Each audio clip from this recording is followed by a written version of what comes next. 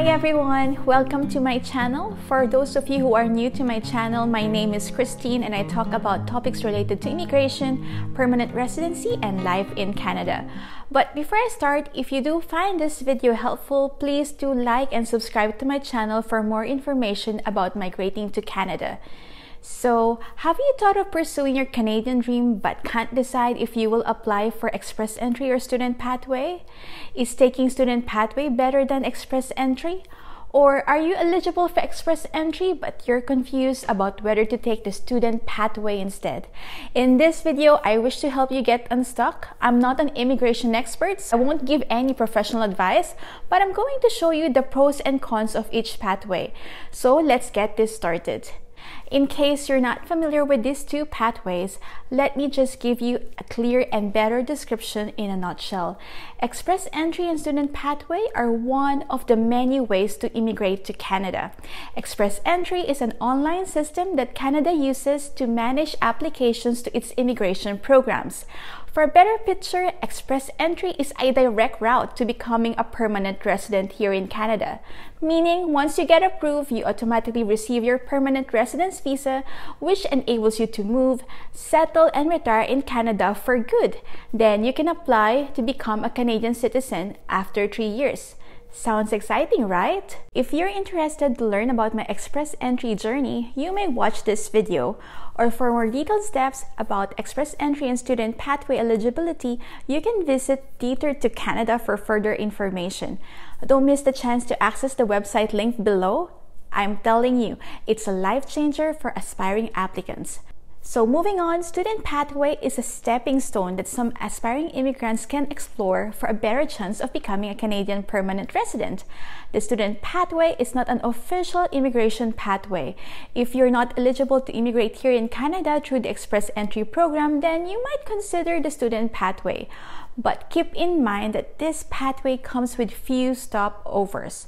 First stopover, you come to Canada as an international student and you should take a program that are eligible for postgraduate work permits in any of the designated learning institutions. Second stopover, after you graduate, you will need to work in Canada and gain at least 1 year of skilled work experience. And once eligible, you can start applying for PR either through the Express Entry or the other immigration programs for international student graduates. People would always ask me, is the Student Pathway actually better than Express Entry? It could be better or worse depending on your situation, plans, and goals. As I have mentioned earlier, the Student Pathway is not an official immigration pathway. If you take the Student Pathway to come to Canada, you still need to take the Express Entry later on or to the other programs related to immigration. So Student Pathway is not actually better, but the faster way to come to Canada than Express Entry. So in other words, the Student Pathway is a shortcut to get you to Canada right away, but eventually takes you back to the Express Entry or towards other pathways to permanent residency. Bottom line, if you really need to be in Canada right away, then go for Student Pathway. But if you have no reason to be in Canada right away and you're willing to wait for about a year or more, then stick to Express Entry. Probable reasons why you might need to be in Canada right away is probably you have parents or siblings who are already here and you can't wait for another year or two to reunite with them. Or you're an overseas worker with enough savings and you can't wait to start a new life here in Canada. So why not take the Student Pathway, right? So what are the pros and cons of going straight to Express Entry? First is Express Entry is the fastest pathway to permanent residency. Express Entry is said to be the fastest way to becoming a permanent resident here in Canada. It also doesn't require you to have a job offer as long as you have a high CRS score. This is your fast track to becoming a permanent resident. No need to go back to being a student, especially if studying is not really your cup of tea, right? But it's not the fastest way to come to Canada. Becoming a permanent resident through Express Entry takes time. For me and my husband, we waited for a total of 2 years. So if you want to come to Canada right away, Express Entry isn't your best option. You can't come and move to Canada until you have your PR visa. It is better that you take the Student Pathway than go straight to Express Entry if your priority is coming here right away. Another advantage is that express entry leads you directly to your final destination. Whether it's express entry or student pathway, we know that eventually your final destination is to becoming a Canadian permanent resident. So when you take the express entry, there's no stopover. Once you have your PR visa, you can come to Canada and finally call this home. So it is better for you to go to express entry than take the student pathway if your priority is coming to Canada as a full-fledged permanent resident. However, express entry is full of obstacle courses. Taking the IELTS, getting a PNP, saving up for the proof of funds, obtaining employment certificates. These are just among that I consider the roadblocks when you take the express entry. During our 2-year waiting time for our PR visa, my husband and I had our fair share of our own challenges. The waiting itself can be agonizing. But this isn't to say that the student pathway is a smooth course. There are still roadblocks to face. What are the pros and cons of taking the student pathway? Express entry is the fastest pathway to becoming a Canadian permanent resident, but it's not the fastest route. The student pathway is the shortcut if you want to come to Canada right away.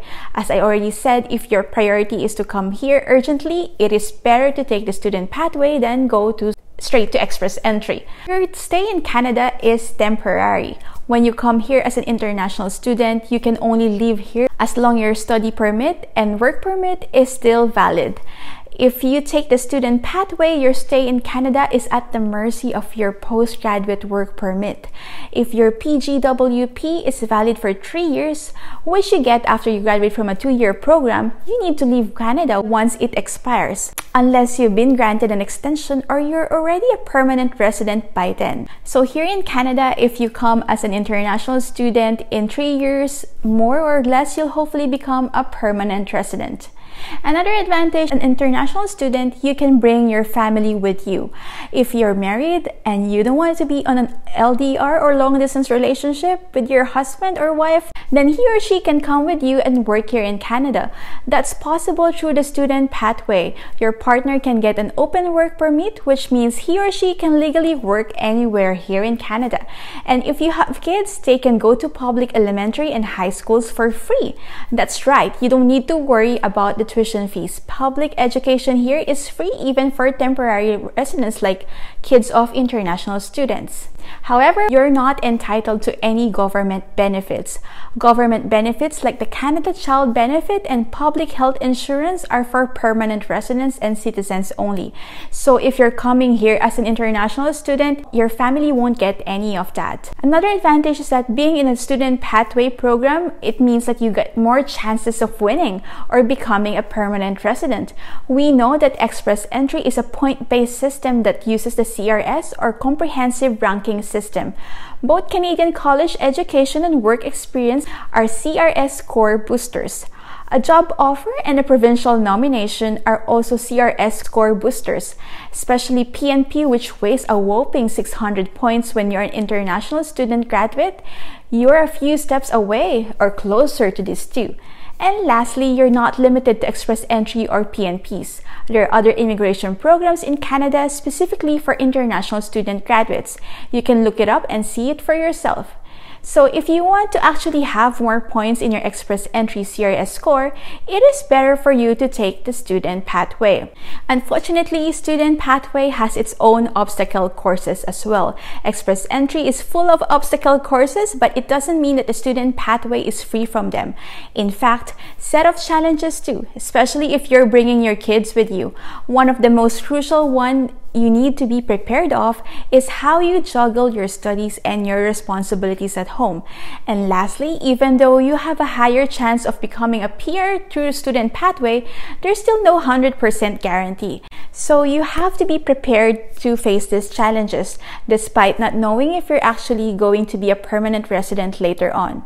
So which one is better than the other, express entry or student pathway? From what we've already talked about, going straight to express entry versus taking the student pathway have their own pros and cons, and your choice will depend on your situation and long-term goals and what challenges you're more willing to face. But don't forget that express entry and student pathway are not parallel roads that leads to the final toll gate, which is the entry point to becoming a Canadian permanent resident. Unlike express entry, the student pathway is not immigration program, it's also not an alternative route from express entry. It's just a detour you can take, and then in the end, you still need to exit the express entry highway to become a permanent resident. But unlike driving straight to express entry, in the student pathway, you can take another exit to eventually become a PR. Since Canada has other immigration programs for international student graduates, plus your chance of getting a job offer, you're not stuck with this uber competitive express entry. You can still become a permanent resident through other immigration programs. So I hope I was able to answer your questions somehow about these two pathways. If you like this episode, please give this video a thumbs up. For those who are new, please make sure to subscribe to my channel and click the bell notification button to get updated of my latest episodes. See you then. Thank you so much. You have a good day.